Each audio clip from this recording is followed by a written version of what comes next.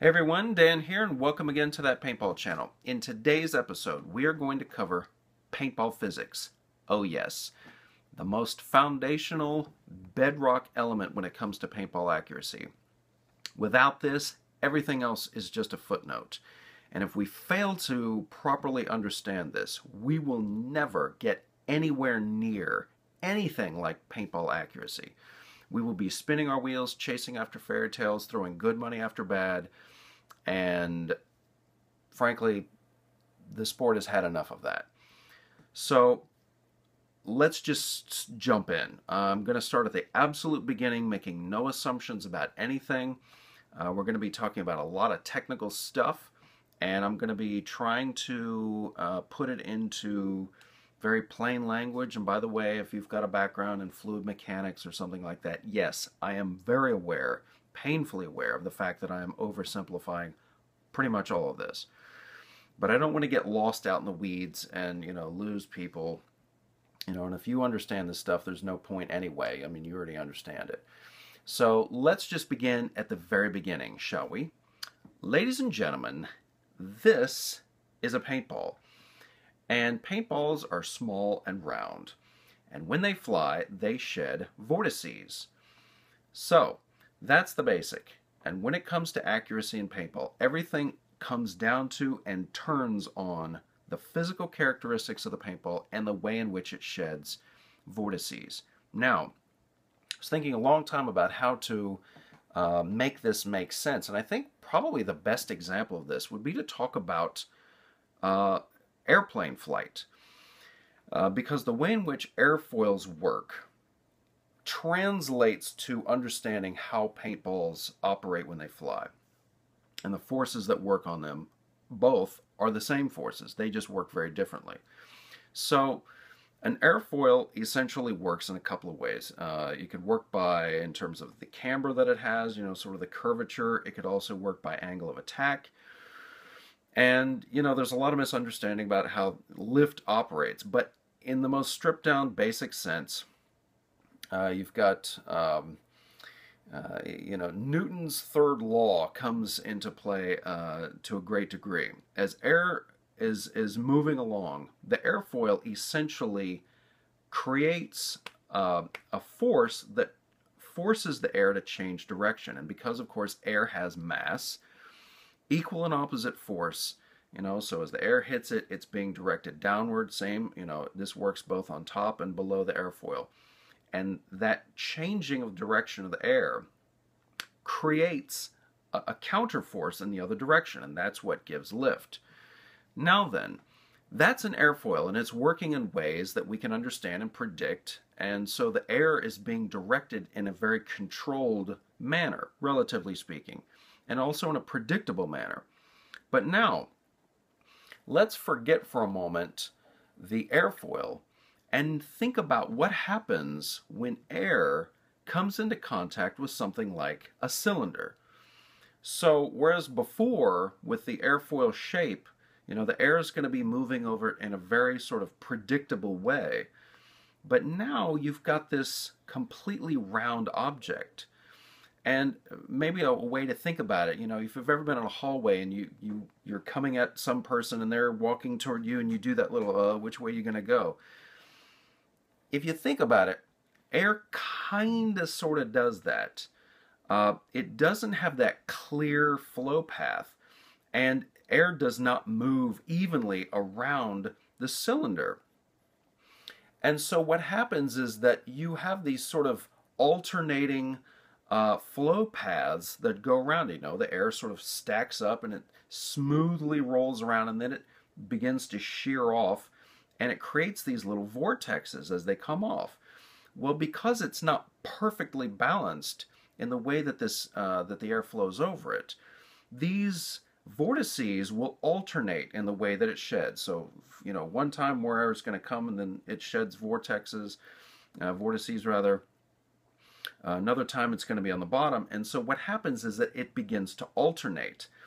And because, remember, it's the same principle as works when you're engaging in wing lift.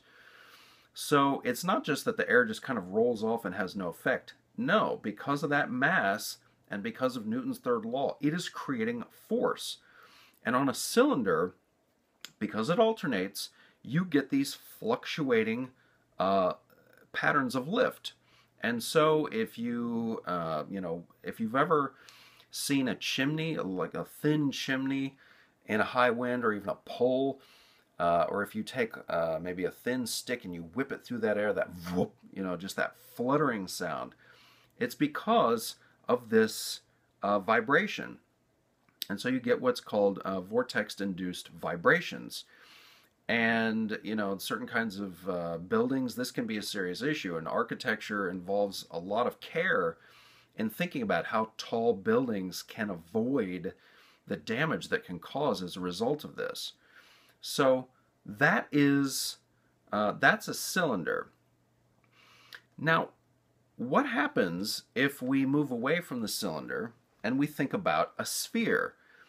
Now then, instead of just having air moving sort of over the top and over the bottom, because we're dealing with a sphere, air is now moving around every single point. And what that's doing is, it's alternating all around and it's creating these vortices. And what that's doing is creating lift force, not simply, top and bottom, but rather 360 degrees perpendicular to the direction of flight. So whereas, a cylinder, imagine air is sort of coming at us, the cylinder will do this, whoa, whoa, whoa, whoa, whoa, whoa. Well, now with a sphere, the inclination is for it to do this, just wobble all over the place. And that is essentially what's going on when we're dealing with paintball flight. Now, this raises a number of serious issues, and I think a lot of people have no idea that this is what's taking place. They imagine that when a paintball is shot, and people will talk about ball on ball accuracy and something shooting lasers and things like that. It's simply not true. Paintballs are wandering all over the place. So this leads us to two of the fundamental difficulties and really detriments when it comes to paintball accuracy. And you've got a major problem and you've got a minor problem. And we'll first talk about the minor problem. The minor problem is that paintballs are completely inconsistent. They're inconsistent in terms of their size, they're inconsistent in terms of their shape, and they're inconsistent in terms of their fill. So this inconsistency doesn't simply go, just from a little bit to a little bit. Where it's not just brand to brand, it goes box to box, bag to bag, ball to ball within the bag. No two paintballs are alike. Just think of them like snowflakes. They're completely different. Every single one is completely different. And given the fact that they have different sizes, different shapes, different fills, that means different weights, they're going to behave very different, and that's just relative to one another. Now we're going to come back to this minor issue, and I call this the minor issue because it's bad enough, but that's not the real issue. The real issue turns on the most fundamental qualities of paintball. Now, I think a lot of people who are pretty well informed, more informed than your typical player, will understand that paintball accuracy comes down to the paint. And the paint is the most important issue without question. But I think a lot of people make the mistake of thinking, well, we know that paintballs are all different sizes, they're all different shapes, they have different densities and things like that. So if we could just get paint that would be perfectly round, perfectly consistent in terms of its size and its fill, then we could get something very much like paintball accuracy. Well, the problem is this has already been done, and it's been done a long time ago and for a long time. Back in the early 90s, AGD, of course, the great innovators, they developed perfect paint. Tom Kay looked at paint, did tons and tons and tons of studies, took lots and lots of measurements, gathered lots of data, and recognized quickly that one of the big issues has to do with how bad paint is. So they made their own perfect paint. It's called Perfect Circle. It still exists. And it is absolutely perfectly round. It's perfectly consistent. And it's pretty much out of your and my reach. It goes to state, local officials, federal, police, military, etc., law enforcement. They get that paint. You and I can't get that paint. It's absurdly expensive. If last time I checked, it was something like $200 a case, and you and I can't get it anyway, so it doesn't matter. But the problem is that Perfect Circle paint is still inaccurate. And so now we have to think about, okay, wait a minute. They made perfect paint. It's perfectly round, perfectly consistent, and it's still inaccurate. Well, how is this possible? Well, the way that it's possible is because of the major issue with paint, and that is that paint is simply too light for its size. It lacks the density. Because it's so light, if you think about it, remember these shedding forces, they're always producing an effect. And the problem is that, when you're thinking about overall physics, mass has a kind of inverse relationship to those shedding forces. So a very, very heavy object, for a given velocity will resist those forces simply because it has that mass. But a very, very light object will be all over the place. It would be, heavily influenced by those forces. Now, the current standards that govern paintballs stipulate that the maximum weight for a paintball is 3.5 grams, I believe. And, people will always talk about, if we could just get a little bit more weight in there, or certain balls, a lot of paint weighs less than the 3.5 grams. But I think people think, if you could just put just a little bit more in there, it would really make a big difference. Well, once more, AGD tested that. They actually made a double density paintball, and they found that it was still not accurate. Indeed, it wasn't until you get up to completely lethal densities that paint will begin to overcome those shedding forces.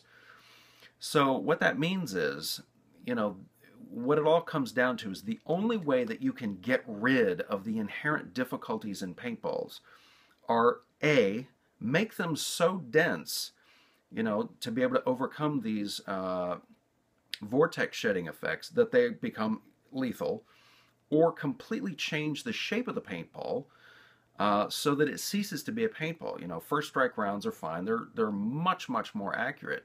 But the problem is, you've got to go mag-fed as far as that goes. And even back then, Tom Kay talked about the fact that, that there had been some thought about making oblong-shaped paint. Something would be very aerodynamic that would fly a lot better.